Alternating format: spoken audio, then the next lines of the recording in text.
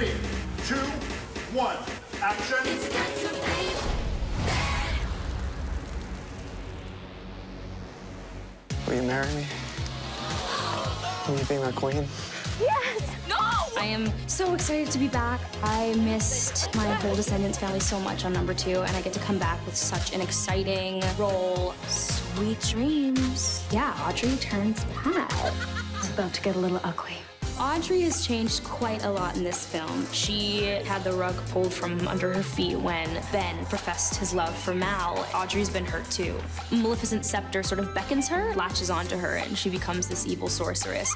She is not holding back. She's casting spells on Laordan and doesn't want anyone to get in her way. Sleeping is too good for Laordan. Audrey is in town, and she's mad. She wants to cause damage. I was hoping you were home. We're at the recording studio. I just recorded Queen of Mean. The Queen of Mean. The lyrics are just as much of a storyline as the dialogue throughout the film. Now I feel this overwhelming pain. I mean, it's in my veins. I mean, it's in my brain. My thoughts are running in a circle like a toy train. I'm kind of like a perfect picture with a broken frame. I know exactly who to blame. Queen of Mean really encapsulates Audrey's journey. It's been this sort of like pent-up anger that she's been feeling, and this is finally the moment where she talks about it, and she talks about how hurt she is and how lonely she is and how much it sort of affected her life. She thought she was going to be queen with Ben by her side. So this song is about how that got taken from her and how she's sort of out for vengeance. If Mal's going to have that crown, she'd rather no one has it. She'd rather break it. I never thought of myself as mean.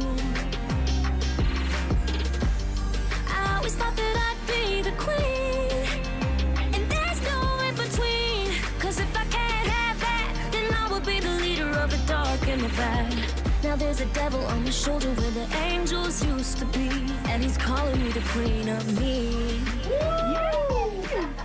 That is hard to do all the way through. Oh my God. No, unbelievable. Congratulations. Unbelievable. The Queen of Mean. This is my evil look, and I'm obsessed.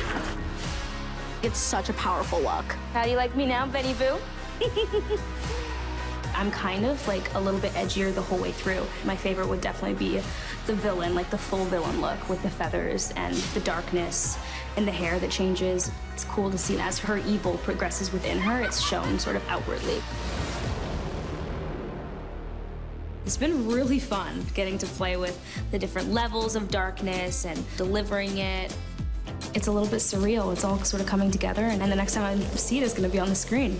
It's just changed our lives, like, in the best way possible. The magic of Disney is here and present in these films.